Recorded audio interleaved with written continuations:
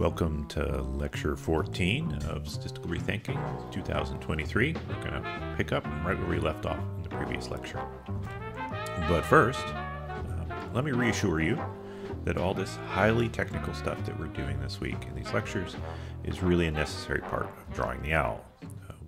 We start with the full picture in our mind, some plan of what we want to draw, but then it's a lot of detail, just like drawing a real owl. You have to work in layers, and there's just no way to avoid that kind of work. And so it's my responsibility to teach you about the little techniques that people don't realize you used when they see the final product. I want to assure you it's worth it to have reliable results and see the final image that you had in your mind to start with, your estimand, your completed owl.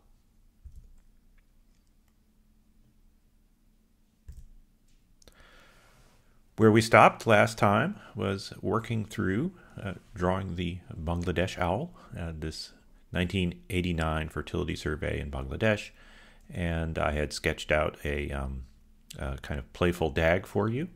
It's not completely ridiculous. It's missing some things that I had trimmed off so we could have a good flow. The first thing we had accomplished last time was just to think about the varying effects strategy for estimating the unobserved district effects so that we could have a description, stratify contraceptive use by each district. And this is what we got from that. This variation across districts divided by rural and urban is where we ended up in the end. And you can see that there's, in general, more contraceptive use in urban areas than in rural areas. There's also less data in the urban areas, and so the uncertainty intervals are larger. And this brings up this issue. Rural and urban are features of the clusters. I'll say that again. Rural and urban are features of the clusters. The clusters are the districts. They are subgroups in the data in which you have repeated observations, and then features are aspects of these groups, and they can typically vary by these groups, and often our research depends upon a good description of that variation, both for descriptive and causal inference questions. And where I ended last time was trying to convince you that when we stratify contraceptive use in this sample by district and by urban and rural, you get this plot on the right here where each point is a district, and there's a strong positive correlation between contraceptive use in the rural part of a district and the urban part of a district. And maybe you're like, well, yeah, that makes a lot of sense because there are common effects in the district shared by the rural and urban areas. But this means there is certainly information on the table that we have not exploited, because if you only knew the rural contraceptive use in a district, you could make a better guess of the urban contraceptive use if you knew this correlation existed. So it's not you knowing that matters, it's the golem, it's the model. And so in this lecture, we're going to focus on building golems that can learn the correlation among features and exploit that correlation to learn faster by doing partial pooling across the features. And sometimes, not always, but sometimes, there are big gains to come from this, especially when some of the features are undersampled relative to others, and then the partial pooling can be very important. So here's the overview, and then we're going to work through a detailed example using the Bangladesh data again. To add correlated features, we're going to start adding multiple dimensional priors. So the idea is for each cluster type in your analysis, you need one prior distribution. And all of the features for that cluster go into the same joint prior.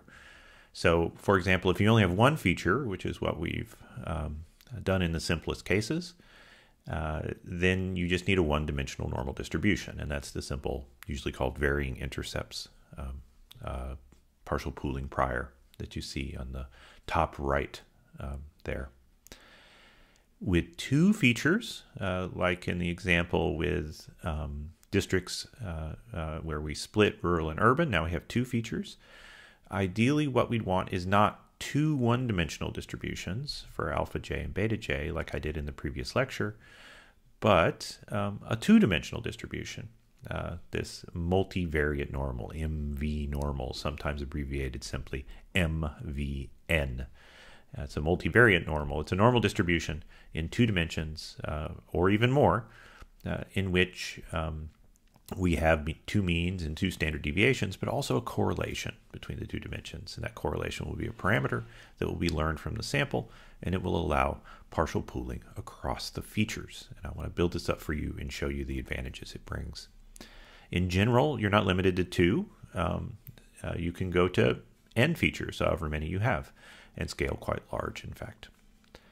The hard part here is learning associations. You typically need much more data to learn the correlations well than you do to learn the means or standard deviations. Means are easy, standard deviations are hard, and correlations are very hard. That's the heuristic.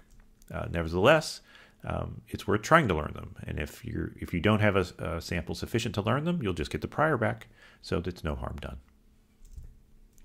Let me give you a toy animated example before we actually build up the real golem and work through the data example. So I want you to think back to the UC Berkeley admissions example, and this isn't going to be exactly that, but I want you to think about a population of academic departments considering applicants, and we have a prior for the population, and this is a multi-level model. And there are 2 features of each department that we're going to try to estimate, the average log odds of admission, and then the average difference between applications that identify as female or male, right? So the horizontal axis is like an intercept, and the vertical axis is like a slope. It's a difference. It's an effect. And population, there's some population of departments, and we don't really know how these features are related, and so we have some vague 2-dimensional Gaussian prior, and that's what this hill is, or these concentric rings you see on the screen. It's like looking down on top of a Gaussian distribution in 2 dimensions, and there's no correlation in this Gaussian distribution. And then we consider a department when we haven't seen any application decisions from this department yet. It's got a vague prior as well that comes from the population. I mean, basically anything could happen in this particular department. So we're going to consider 5 departments, and I just want to run through a cartoon example where we visit each of them in sequence, starting with Department 1 and then Department 5. And first we look at only applications marked male, so we get an estimate of the average log odds of admission, the horizontal axis, and then applications marked female, so we get some estimate of the difference, that is the vertical axis. And I want you to watch how the whole screen updates every time we get any data, because this is a multi-level model. And the population of departments prior in the upper left is going to update with every time we update a department. So let's visit Department 1, first thing. So we get some information from Department 1 about their average log odds of admission, the intercept A on the horizontal axis there. You'll notice that this moves the population prior to the right because there's a very high rate of admissions. So this is log odds, so 0 means 50-50. Most applicants, the majority of applicants, some 70% of them, I think, are admitted in this department, and that moves the whole thing up. And you'll see, so the gray in these plots marks the prior, and then the posteriors are shown in blue for the population and in red for the departments. The blue crosses in the departments are just there as a visual reference for you. Okay. A visual reference of where the population of departments mean is. Yeah, that's why it's in blue. So I'll say that again. The blue crosses in each department is a visual reference of where the population average is. And you'll see that it moves, tracks the plot in the upper left. Okay, now that posterior distribution, it has no idea about B, about the average difference. We get some data on that, and it turns out it's also high. So female applications are advantage in this department with high admissions rates, and we update the posterior there. Now we know a lot about Department 1, so we've got a pretty tight posterior distribution there. The other departments are still very vague, but they have updated. And what I want you to notice is the population, posterior distribution in blue, and all the others have tilted up and to the right a little bit, and that's because there's a positive correlation found between A and B in Department 1, which is the only department we've seen. All right. So let's continue. Now we visit Department 2.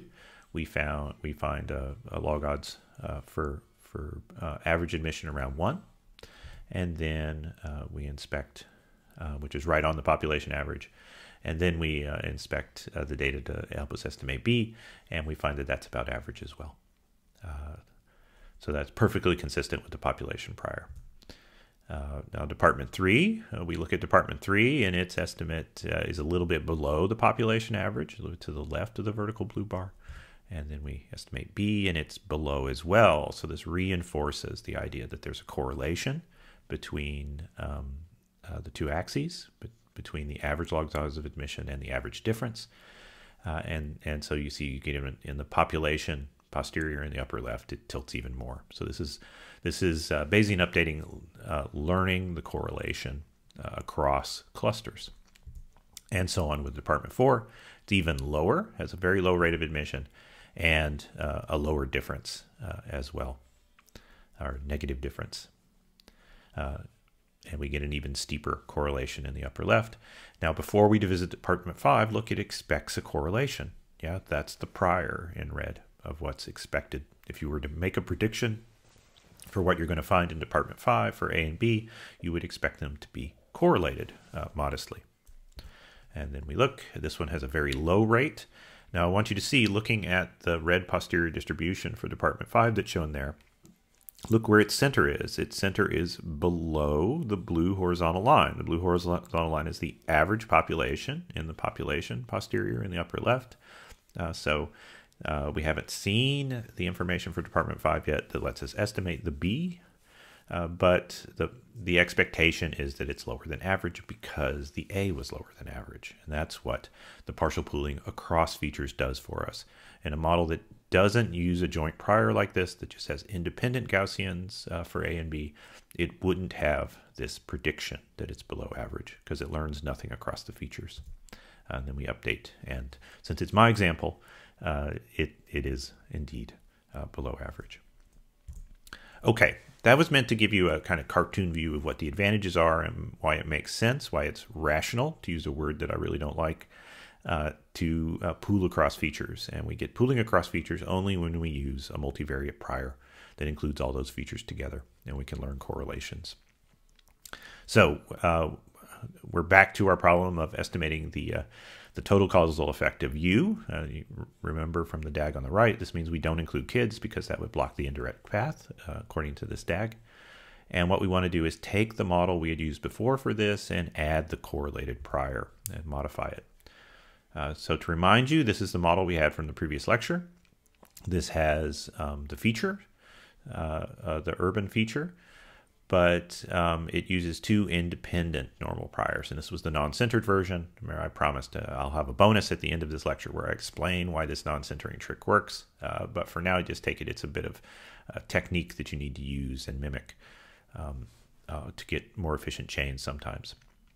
And we're going to modify this now to make it into something that is a multivariate prior.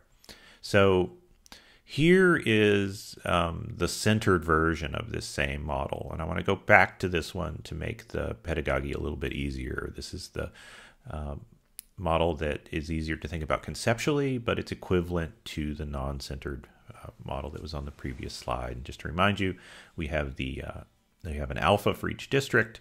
And in the mathematical version of the model on the right, each alpha j is a normal prior with some unknown mean and standard deviation that we're going to learn from the sample. And this will give us partial pooling across the alpha j's. And analogously for the beta j's, we've got a normal distribution with some unknown mean, beta bar, and some standard deviation tau. We're going to learn those from the sample as we learn the beta j's. And so we'll get partial pooling to improve the estimates of the beta j's. All right, now what we want to do is we want to collapse that alpha j and beta j, those priors together into a joint prior. And that's what we're going to do now.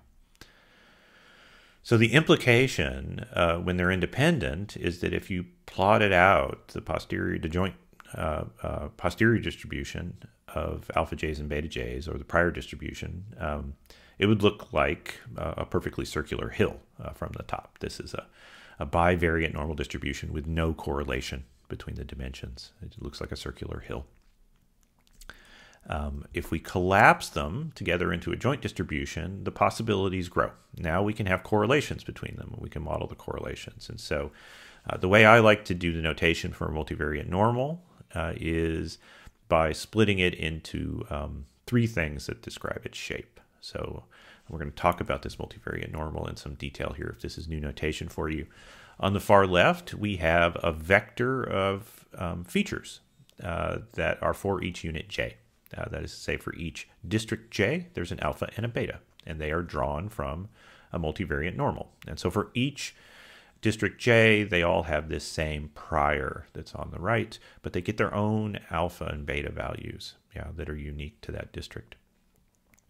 And then the first argument inside of the multivariate normal that determines its shape is a vector of means of the same length as the number of features. So we have alpha bar and beta bar.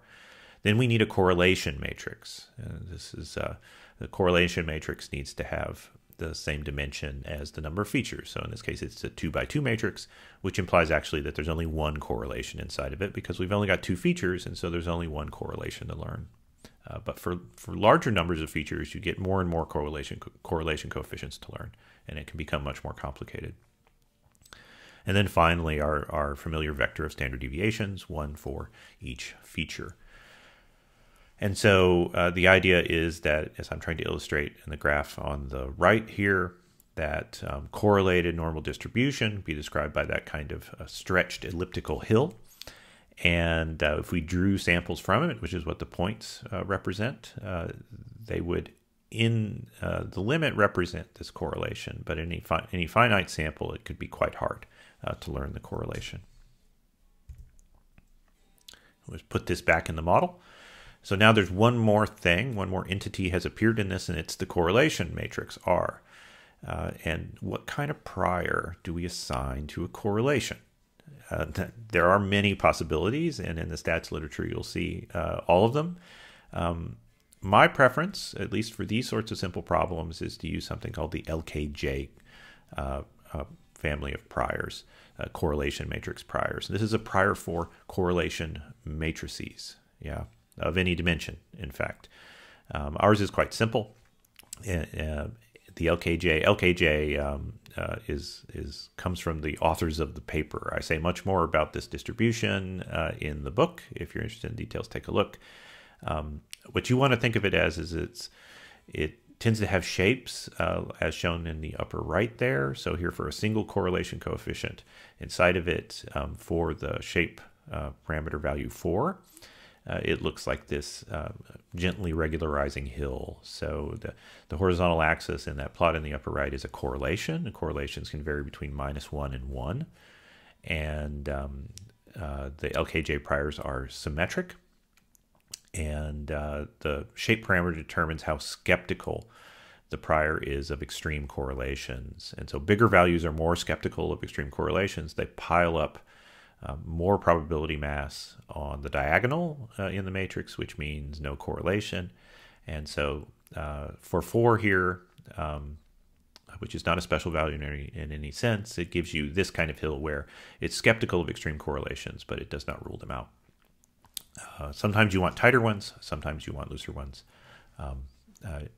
As always, what we want to do is a prior predictive simulation and see what it looks like, because the joint prior, the multivariate normal for alphas and betas, depends upon all these parameters. It depends upon the priors for alpha bar and beta bar, for R, or actually that's a rho. It's a capital rho Greek letter, and sigma and tau all together. So in the bottom right of this slide, what I've done a prior predictive simulation for the bivariate Gaussian distributions that that are specified by all those parameters jointly.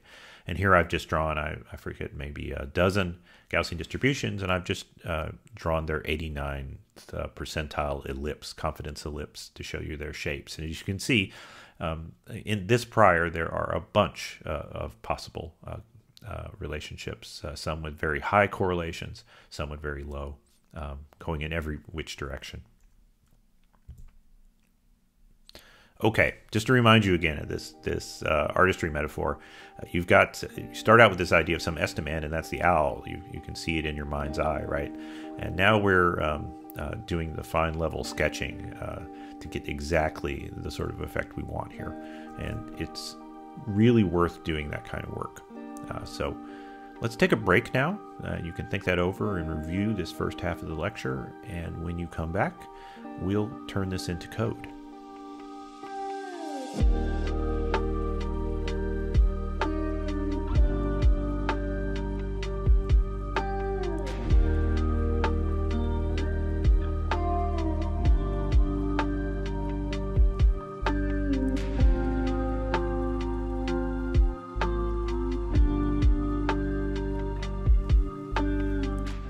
Welcome back. So before the break, I had tried to give you a conceptual understanding of these multivariate normal priors. Now let's actually make the machine. This is the fun part. So here's the code from here's the code for the centered version of this model, which will be conceptually easier to understand because it'll look much more like the mathematical version on the right. Let me walk you through it, the bits in a piece, so you can see the correspondences. The first thing is we just need to specify a multivariate prior. And so the awkward thing about this in coding is that what this means is that we end up with a matrix of parameters because we have 61 districts and each of them has 2 features, alpha and beta. We want a matrix with 61 rows and 2 columns to hold all of the varying effects. And that's what I've set up here in the lower part of the model. A matrix, 61 rows and 2 columns named V, just for varying effects.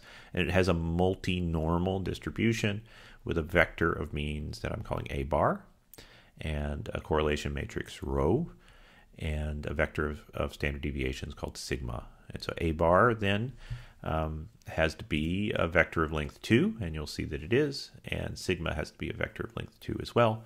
And I've given rho. Rho is a correlation matrix. That's the type of parameter it is, and it has that LKJ core prior. And then there's this machinery up top that is meant to map the varying effects onto the A and B parameters in the linear model up top. This is just for our convenience. You could use the elements of the V matrix in the linear model, but it makes the model harder to read and it makes posterior predictions harder to process. And so often I do this kind of remapping, redefining the effects in terms of other parameters. And so what the code I've highlighted here does is it just takes the first column of V and it assigns it to the vector A. Remember there's 61 alphas. And it takes the second column of V and assigns it to the symbol B. And so there's 61 betas. And that's just for convenience. There's no statistics going on there. And then we get to have our same convenient and interpretable linear model up top. Right, so here's our LKJ core prior that I had mentioned before. And again, there's nothing special about the value 4, but it creates tangential regularizing hill. And you should, when you're learning this, try other values. Try very large values and see if you can squash any posterior correlation. Try very low values and see if you can make correlations larger. If you run this model, it does an okay job, but it's not very efficient as Markov chains go.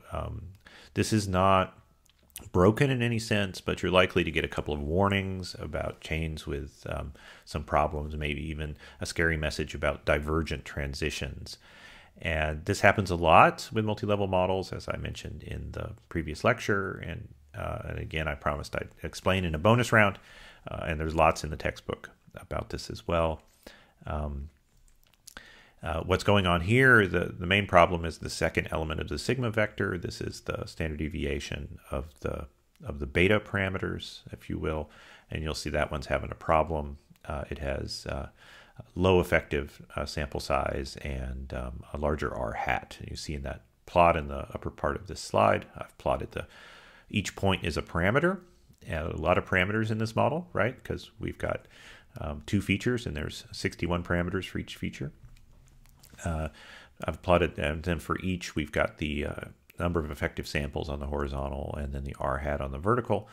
And ideally they would all be to the right of that red line, which is 10% of an effective sample size, which is 10% of the total sample size, right? So 200. And you don't want parameters near that area. It's kind of a danger zone, right? This is just a heuristic, but you want to stay out of the danger zone. And you want lower R hats too. You want to be on the piled up on the bottom. Okay, if you ran this chain longer, it'd be fine. Actually, it's not broken at all, but it can be made more efficient. And this comes back to our centering versus non-centering thing. You can create non-centered versions of multivariate normals as well. And this is often essential for getting these sorts of models to run. So to remind you, here's the correlated varying effects version of the contraception model with the centered priors. And remember, it's centered because there are parameters inside the prior. Yeah, there are priors for priors. But just like with one-dimensional normal distributions, we can factor out all those parameters and reconstitute the whole thing and have something which is technically the identical mathematical model, but which samples more efficiently in the computer. And here's what it looks like. So I'm going to explain this in the bonus, not in this main lecture, because I think doing so in the main lecture distracts and overwhelms from the conceptual lessons about this stuff. And this is also the kind of trick that you can use without understanding, because you can copy the code and put it in. You need the conceptual understanding to know how to piece it together, but you don't have to understand exactly why it works. I know it's a weird thing for a statistics teacher to say, but it's true. And eventually you will come around and learn the technical issues, but you don't have to in the beginning. But what I want you to see, the part I've highlighted in red, is we've swapped out our multivariate normal for alpha and beta with the Z thing, or Z thing, if you will. And Z is a matrix. It's like that matrix in the code. It has 61 rows and 2 columns, and that's what the JK subscripts are for a district J and a feature K.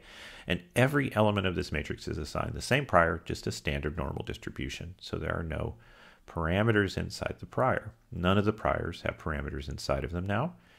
But then we have to do all this extra nonsense to reconstitute the effects, and that's what the code just above it is, all the deterministic relationships, including that line of matrix algebra where we build up V from this diag sigma LZ. It's just a way of building the pieces back together through just the simple logic of how Z-scores work. But it's matrix algebra, so it's compact. I realize models like this are a bit terrifying. It's like you've dredged up some old god from the ocean, and it's flailing its probability tentacles at you and will devour you in the world. But don't worry, you get used to this stuff very fast, and these sorts of parameter transformations have huge efficiency gains. So again, just like there are many annoying features of artistry, there are many annoying features of methods, but there's nothing to do except tame the beast. Yeah. And in this case, it's actually not that bad. So we have a code version of this model, and here it is in the working code. Now, of course, keep in mind, as many of you know, in standard software packages, all of this artistry is buried away from you, and you would never know it exists. But I feel like it's my duty to tell you that it exists, because all those software packages use defaults, and sometimes the defaults are wrong for you. And so you get a lot more power out of that. And also, seeing these examples of how the machine works, eventually, if you stick with this and you become a methodologist, you get really good at this, and you can build your own machinery that do custom things. And in the lectures next week, I'll show you some examples. But anyway, let's analyze this code a bit, and let me show you what's going on and how it corresponds to the non-centered correlated varying effects prior. So the first bit of this, of course, are the priors. And to remind you, there are no parameters inside any of these priors. We have this Z or Z matrix on top. Sorry, I misspoke. It's inverted from the others, or transposed, rather. It has 2 rows, 1 for each feature, and 61 columns, 1 for each district. And every element of this matrix is assigned a normal 0, 1 prior. And then the rest is basically the same, except there's this thing where the correlation matrix row has been replaced by a parameter which is L underscore row, and this is and its type is is Cholesky or Cholesky factor core. And this is a particular factorization of a matrix called a Cholesky factor. It's used a ton in statistics because it's very efficient. And this is just part of the wizardry that makes the non-centering work and makes it efficient. But it still uses the LKJ correlation matrix. Priors determined the same way. It's just with the Cholesky tacked on the end. But it has all the same prior properties. It's not a new distribution. And then sigma is the familiar issue as well. All of this stuff then, there's this machinery up here, which is all deterministic math. It's just reassignment and adding and multiplying things, which reconstitutes our familiar alpha and beta vectors from these things. So the third line there is this matrix algebra. I have a convenience function called compose non-centered, which takes the necessary elements, the sigma, the Cholesky factor for the correlation matrix, and the matrix of standardized varying effects, uncorrelated standardized varying effects, the Z or Z matrix, and then does the necessary linear algebra to make the V varying effects matrix with 61 rows and 2 columns, and then we put the means back in on the 2 lines above that, and then we're right back to our familiar linear model. The bit that's in the code that you don't see on the right is this final line to convert the Cholesky factor to a correlation matrix, because mortals cannot interpret Cholesky factors. They're derived from a correlation matrix, but they don't contain correlations necessarily. So what we want reported in the posterior distribution is usually the correlations, because we might actually have research questions that hinge upon those correlations. And so this last line just does that. Okay, code aside, here's what we get. We get a posterior distribution for the correlation between the features. And there's a reasonably strong negative correlation between the alphas and betas across districts in this. And I show you here the posterior distribution in red. Almost all the probability mass is below 0. And just for comparison, I show you the prior. It's often nice to compare the prior distribution to the posterior to make sure the model learns something from the sample, right? And the consequence of this is if you plot up the posterior means for the alphas and betas from the correlated varying effects model, they look like this. And the pink hill there in the middle is the posterior bivariate Gaussian distribution for the alphas and betas, the joint prior for them, updated with the sample. And then you see the negative correlation. Be nice to compare this to the model that has alpha and beta but ignores the correlation between them, just has the independent partial pooling priors. That's the one we did in the previous lecture. And so we plot up the alpha and beta estimates for each district, in that case with uncorrelated features, and you'll see it looks quite different, right? So it's not that they're completely uncorrelated here. There is a little bit of a negative correlation, but it's not as strong. Learning the correlation helps a lot because it enables partial pooling across the districts, across features. What consequence does this have, though, on the outcome scale? So these alphas and betas are little cogs in the machine. They're not easy to relate to the observable outcome because any prediction may depend upon both of them simultaneously, and they have joint uncertainty. So we can look at this a couple ways. You bear with me.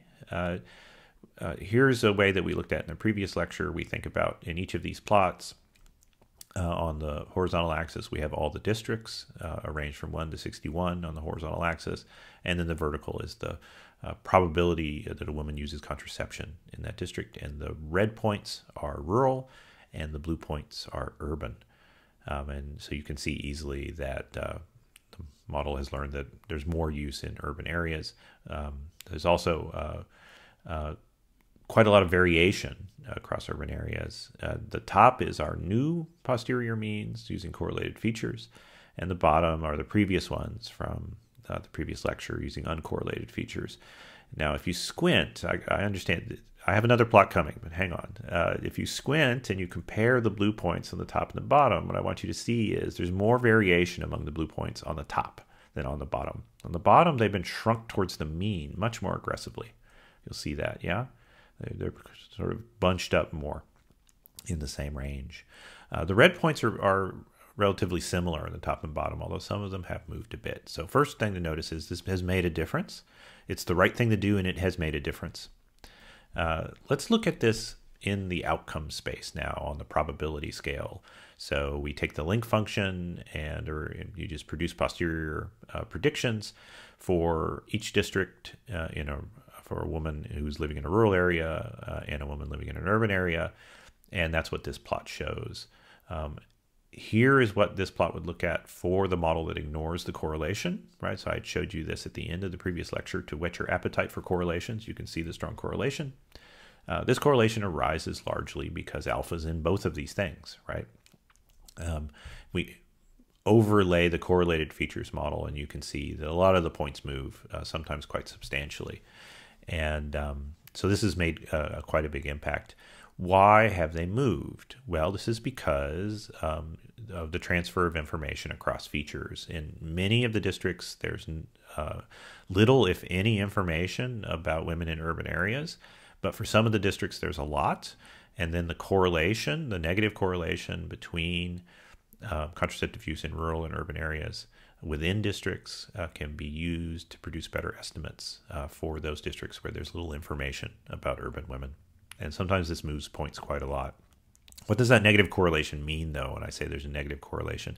It's a negative correlation between contraceptive use in rural areas and the difference in contraceptive use in urban areas. I'll say that again. It's a negative correlation between the amount of contraceptive use in rural areas in a district and the difference to urban women in the same district. And so what the negative correlation means is that when a district has high contraceptive use in rural areas, the urban areas are more similar to it. They're less different, right? So most urban areas have very similar contraceptive use rates in this 1989 sample, but the rural areas vary a lot across districts. So we get this movement here that helps quite a lot in updating these things, and things have moved a lot, and this is the better model given all the assumptions. Okay, so that's estimating the effective U, and all of that machinery is needed to do that. And there's lots of other stuff we could do with this sample, of course.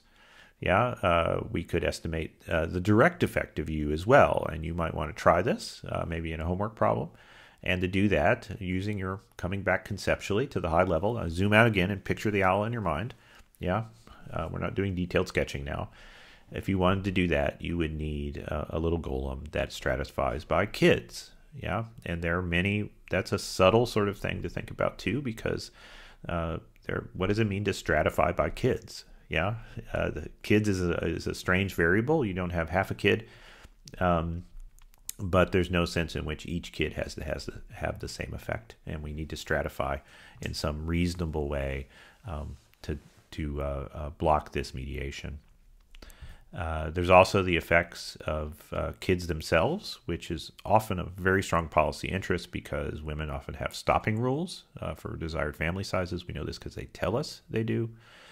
And so this is something of interest as well, and I'm going to ask you to do this in the homework problem. Those of you taking the course will be forced through it. Those of you who are just auditing or watching this even years later, the solutions are up on the website, and I encourage you to take a look. There's a lot to learn for the details of this, but it doesn't involve all of this varying effects shenanigans. It's just high-level thinking about how to properly stratify by a cause of interest. Age has a similar set of issues. Notice that to estimate the effective kids, we're going to have to simultaneously stratify by age, because obviously age is a strong influence on how many surviving children a woman has. And age, similarly, as a variable, often can have strong and awkward functional relationships to other variables. Final thing, in this in this lecture and the previous, I haven't done the synthetic data simulation and testing of the golems, and I apologize for that, but there's just no way to pack it all in. And one of the reasons is that for this kind of example, these kinds of demographic population examples, a satisfying synthetic data simulation could be quite complicated. So when we say that age influences the number of surviving kids we have, obviously that's not linear, right? Because at least for humans, the range of years that a woman is fertile is a tiny proportion of her life. And so you don't expect some linear relationship between age and number of kids, right? There's some distribution of age at first reproduction, and then there are interbirth intervals. And a synthetic data simulation in these demographic scenarios is not a trivial thing, actually. And in many of the previous examples, in synthetic data simulation, I have sort of made trivial by just making it look like the stat model. But in this case, that's not going to be adequate. And so I've punted on it. I might give you a homework problem in which I ask you to make an attempt at this.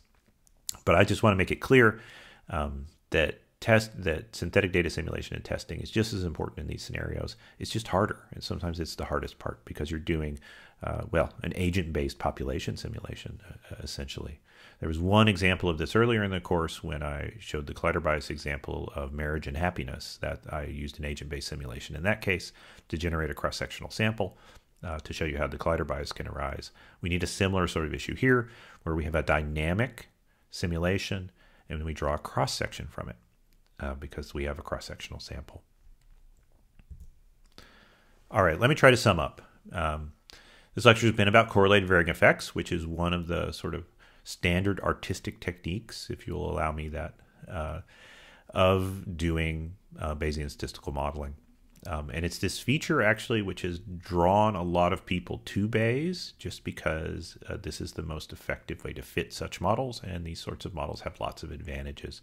So all philosophy aside, in the behavioral sciences and biological sciences, the growth of Bayesian statistics has been driven in large part by how much easier it is to fit these correlated varying effects models using Bayes than using other techniques like maximum likelihood. What's the point of them? Well, they contain priors that learn correlation structure, and this has two strong advantages. First, it gives us partial pooling across features, which can sometimes substantially improve estimates.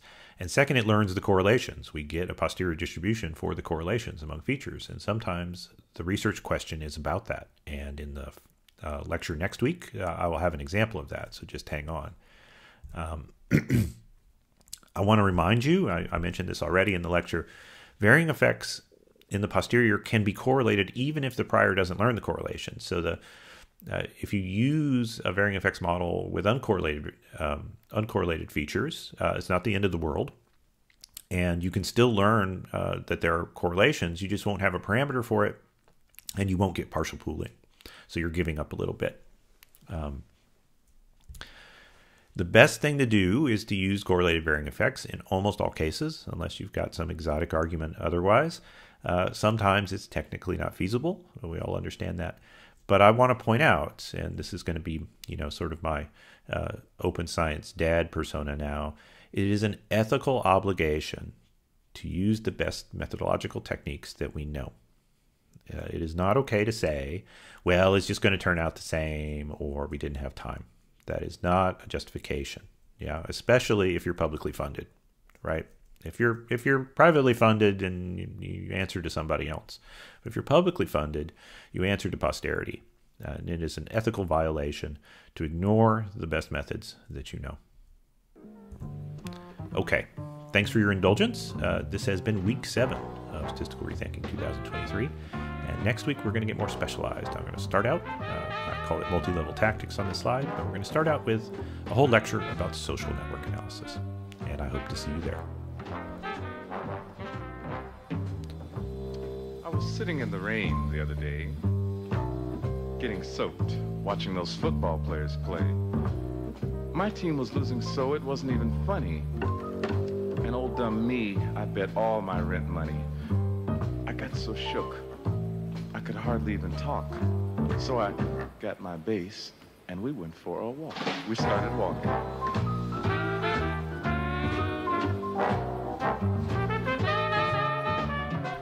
Are you still there? I'll give you a bonus. So I avoided a lot of the detail in the lecture and the previous one about why this non-centering of multi-level priors helps with sampling from the posterior distribution. So I'm reminding you by showing you the slide here that we had some inefficiency in the correlated features model, in particular the standard deviations for the features sampled inefficiently and had low numbers of effective samples relative to the total samples and higher R hats than the other parameters. In this particular case, this isn't a major problem. We still get a sufficiently accurate picture of the posterior distribution. And if you ran the chains longer, the statistics would look better. But sometimes for more complicated models, you really can't fix things just by running the chains longer. And you're going to get some biased samples from the posterior distribution as a consequence of this inefficiency. And so that's why the non-centering is an essential skill to make this stuff work. And some software packages like the excellent BRMS and RStan-ARM, which also rely upon STAN, use non-centered multi-level priors as their default. But sometimes centered priors are better than non-centered priors. It all depends upon the details. So in this bonus round, I'd like to explain the principles behind this transformation, give you a better idea how it works. But I want to reassure you that you don't have to completely understand the mathematical basis of why this works in order to make good use of the two different forms of priors. You can switch between them, and you need to know both of them. The basic reason that multi-level priors are often hard to or construct posterior distributions that are harder to sample from is that they construct surfaces, that is, posterior distributions, with steeper curvature.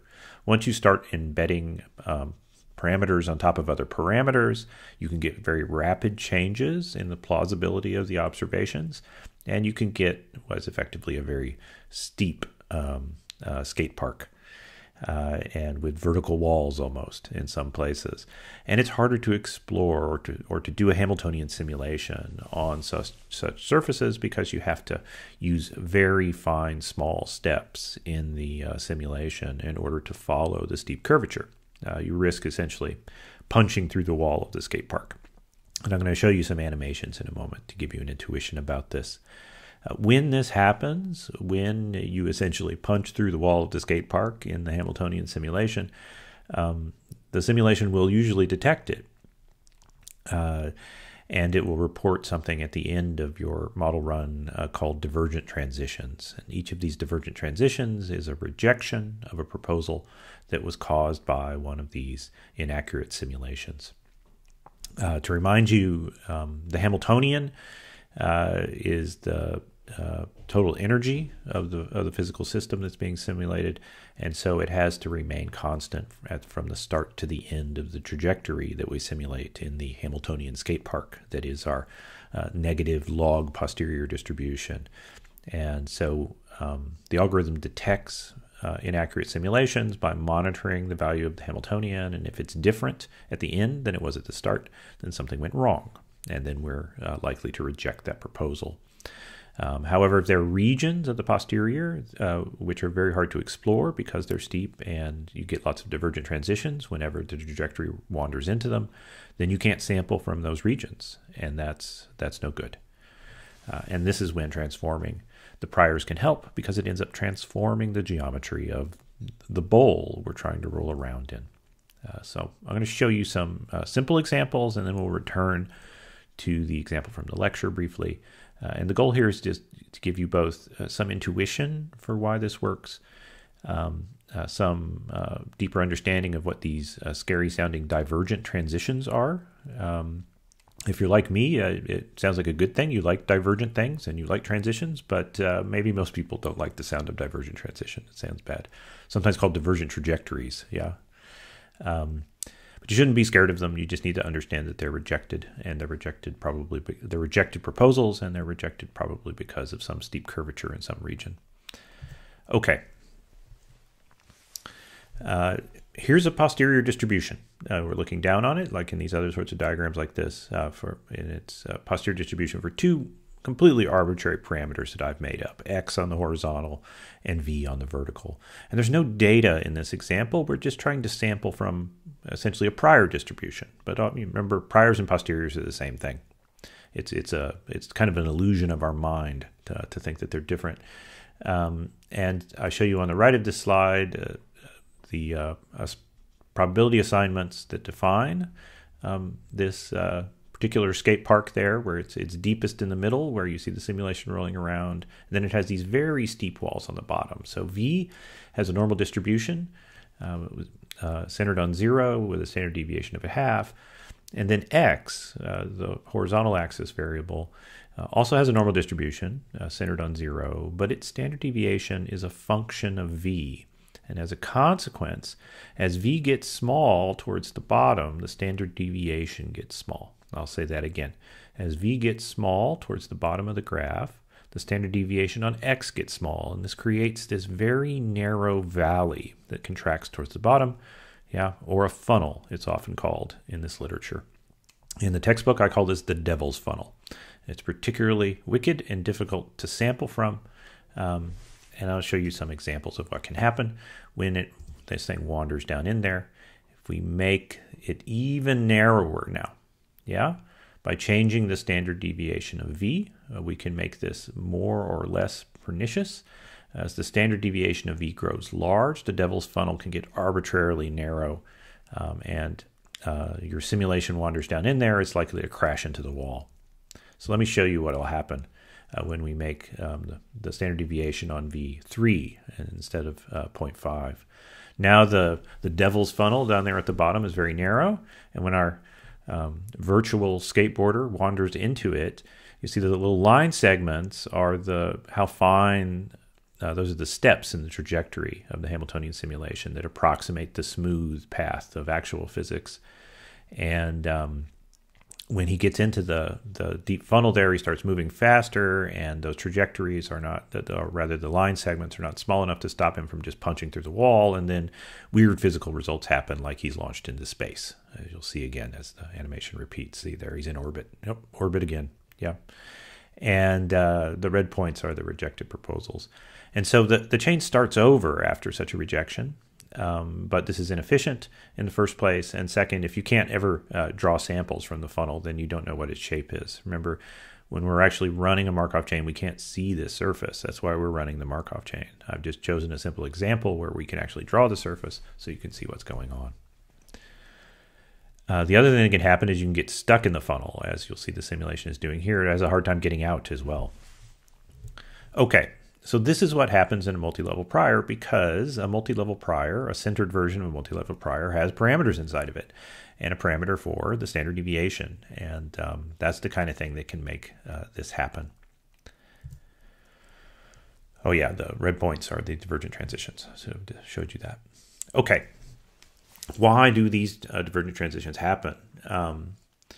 The basic problem is when there are big changes in the curvature of the posterior in different regions of it, like in the example on the screen here, the same step size for the Hamiltonian simulation is not optimal everywhere. You want really fine steps when you're in the funnel, and you want bigger steps when you're out of it. There's this kind of big, smooth, safe plane to cruise on once you get out of the funnel.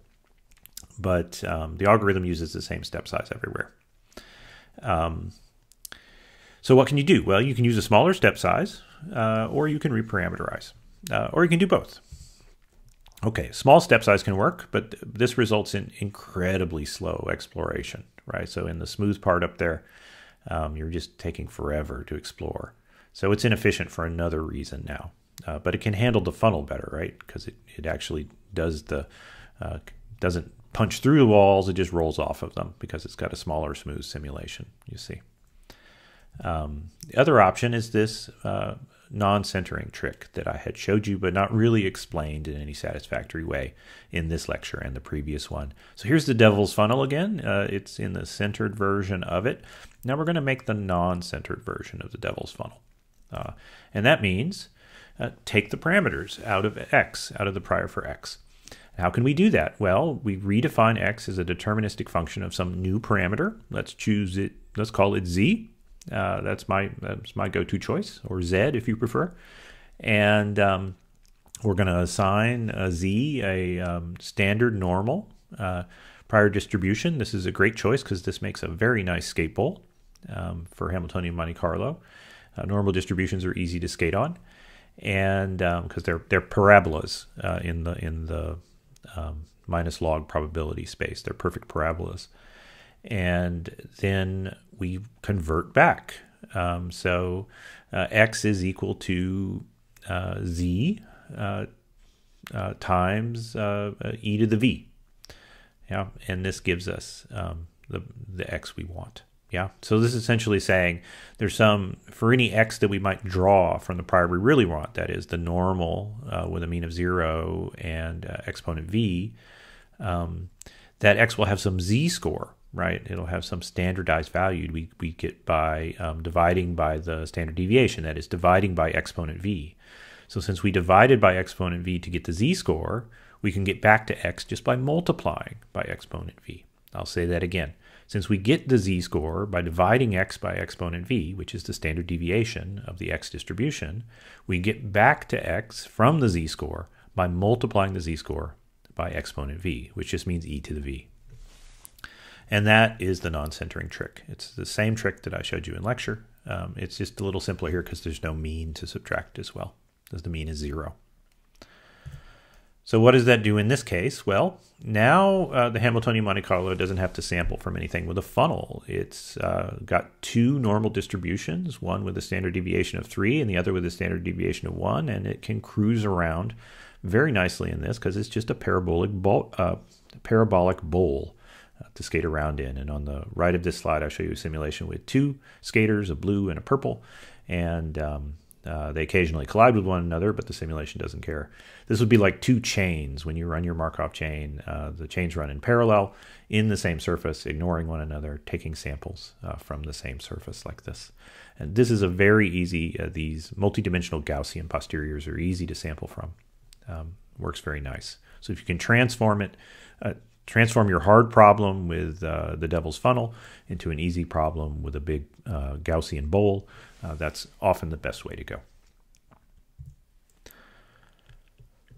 So you can play with this with Ulam. You can program the devil's funnel directly into it, and this example is also in the book. You just program the devil's funnel directly into it. Notice there's no data here, right? You can just sample from priors using Ulam. And in the first version, M13.7, the centered version of the devil's funnel, you get a bunch of divergent transitions. Yeah. And the NF of 7 for V, that's not great. And an R hat of 1.4, that's big. I've done worse before. I've had R hats of 20. I think that's my record, around 20. And anyway, that's not a reliable, you wouldn't trust that posterior distribution, I hope. And but the bottom one, which remember, we get the same samples for V and X that we want. It's just that X is a computed quantity from Z now, right? We sample and then we transform in the non-centered version. In the centered version, we sample, or rather we transform and then we sample. And in the non-centered version, we sample and then we transform.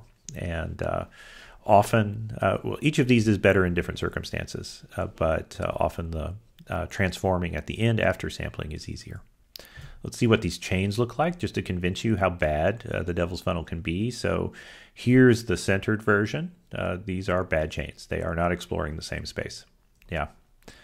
And then here's the trace plot for the centered version with the auxiliary parameter x in there. So V and Z are perfect fuzzy caterpillars, exactly kind of trace plot you want to see. Good numbers of effective parameters, good R hats.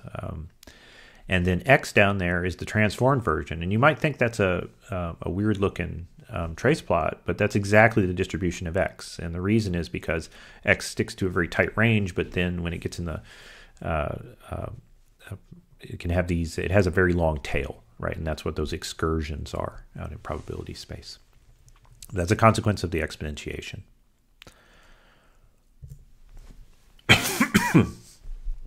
Okay.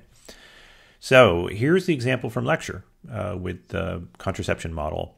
and the centered version on the left and the non-centered version on the right. And the non-centered version has this weird line in it that I decline to explain, where there's some matrix algebra. So let's spend some time on that matrix algebra line now. If you're not familiar with matrix algebra, that's okay. Just kind of hum along and acquaint yourself with the function of this line and what it's meant to do, and not with the detailed calculations, because your computer will take care of that and do a better job than we ever could. So what does this V equals diag sigma LZ transpose? That little weird T means to transpose, which is like rotating the matrix.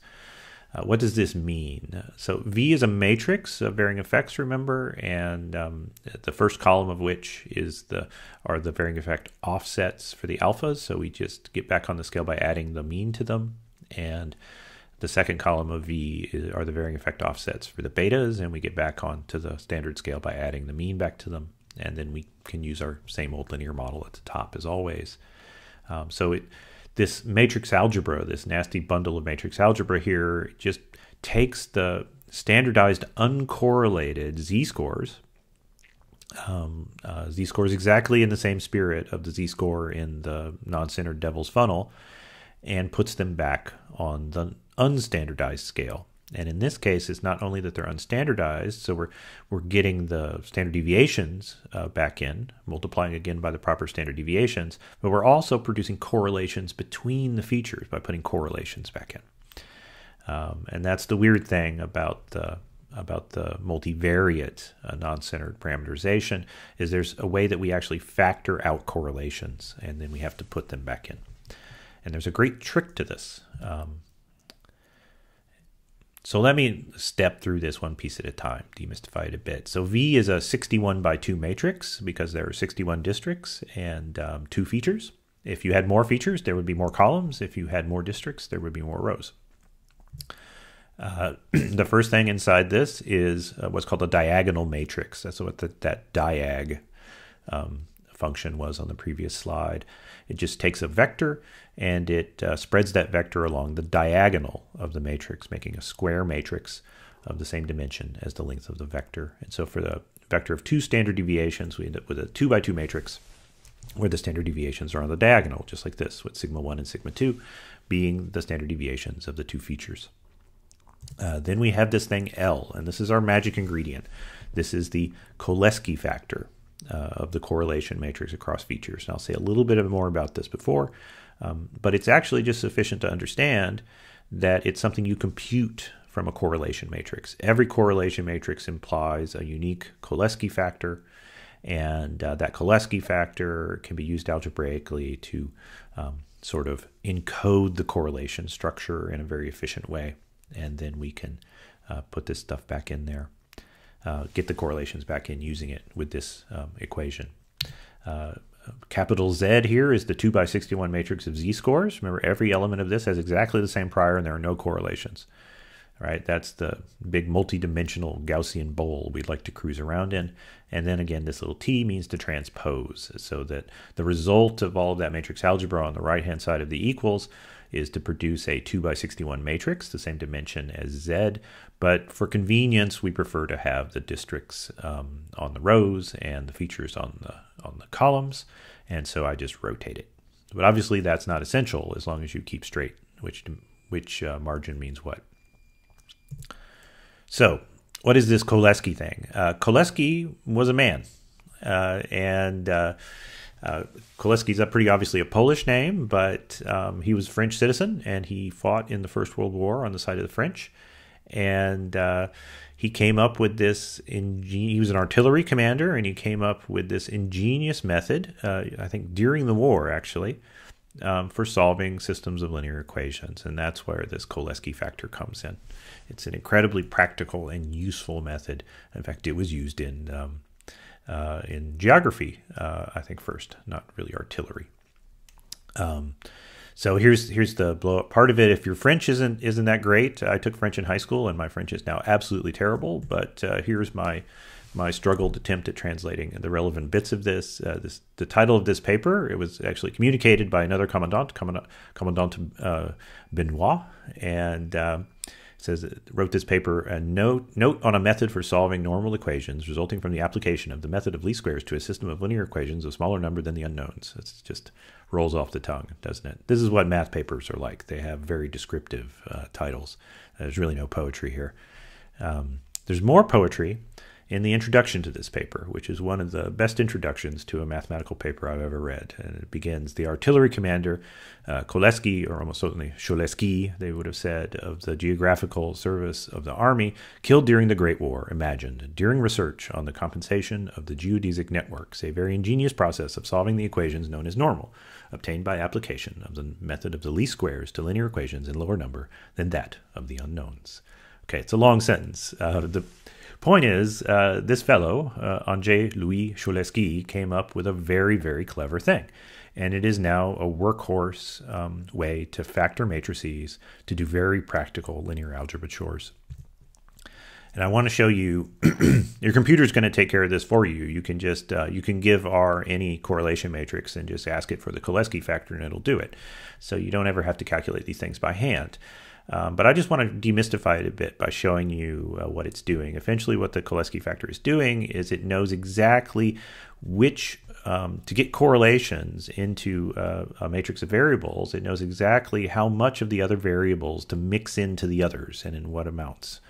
And it knows how much because you told it how much through the correlation matrix, but then it figures out the most efficient equation for doing this. So that's what, here's this world's simplest Cholesky correlation blending example. We're going to define a two-dimensional Gaussian distribution where the two variables have a correlation of 0.6. It's a pretty strong correlation, but the amount doesn't matter. And I'm going to give the first one a standard deviation of 2 and the second a standard deviation of 0.5.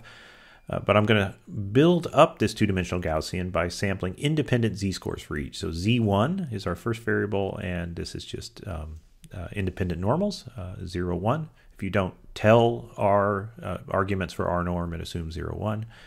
And z2 the same. So these are independent now. This is so z1 and z2 form a two-dimensional Gaussian distribution where there's no correlation, and they have the same standard deviation of 1.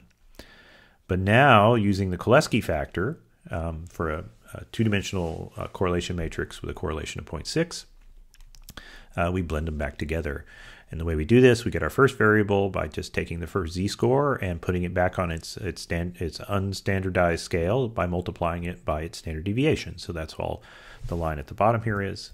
Yeah, A1 is equal to Z1, its z-score, times its standard deviation. So there's nothing mystical about that, right? So this is how these things always start.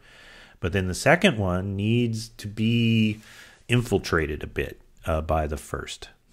So this one's a function of both z-scores.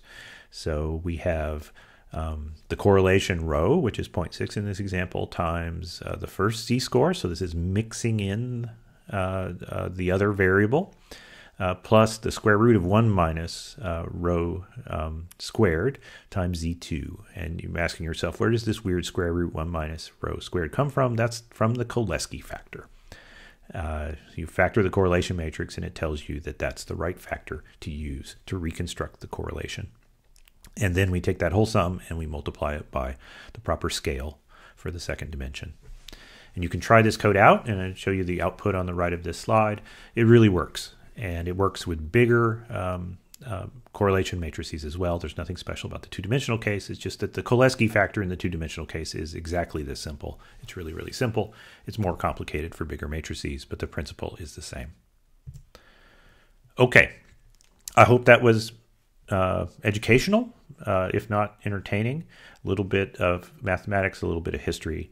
The practical lesson to take from this is that both the centered version of a multi-level prior and the non-centered version are better in different contexts. So you can't just always decide to use the non-centered version, although quite often that's your best default. And the reason is that the centered version will actually sample more efficiently when the probability of the data is dominant, and that happens when you have a lot of data in each cluster. So if we had, in this example, in each district, we had a very, very large sample of women, such that there was very little partial pooling, or a lot less partial pooling, then the prior wouldn't matter as much as the data. And in that case, the centered version actually can sample much more efficiently in some cases. And you can actually get divergences if you use the non-centered version in that case. And in contrast, like the example in the lecture, the non-centered version tends to be better when there are many clusters and there's sparse evidence in some number of them. In this case, the prior is dominant, at least for some dimensions of the posterior distribution, and then we're likely to get those things like the devil's funnel. Okay, I'll see you next week where we'll talk about social network modeling, and that's certainly an application where we need to use non-centered priors most of the time. I'll see you there.